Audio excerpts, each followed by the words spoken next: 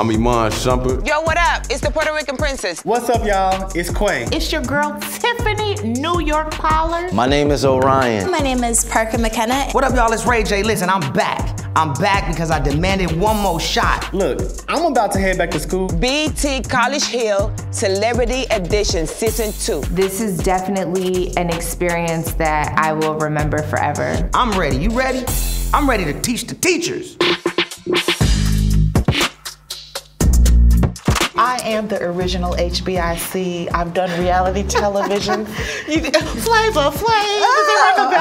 Yeah. My true motivation to going back to school is to learn how to sew. To prove to myself that I could do better than I did when I first landed at college. I'm a Texas boy, super country. Is it more country than this? No. I think Alabama, y'all got us. Okay. I was a junior in college at Texas Southern University, and I literally went viral and could not complete school. I only lasted 2 nights. I never thought I would be in college. I'm named after a constellation. Ooh, yes, and I'm always surrounded by stars, clearly. So. I thought about college growing up. I guess my life just took me in a different path. I was named Amber because I was born in October when the leaves turn amber. Oh. My motivation for going back to school is to prove to myself that I'm not just like all looks, you know? Let me actually give this a shot and put some effort, and let's see what I can do.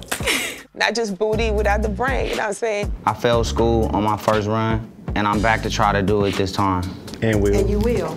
And you will. No more plagiarism. No more class clown activity. Follow the rules. It's never too late to learn. I absolutely love that I'm giving it a shot at Alabama State.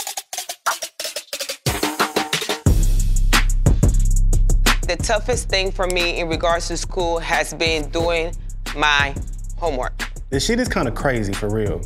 We're getting work on work on work on work. My biggest challenge since going back to school is attendance. I haven't skipped class. That's what's been the tough part.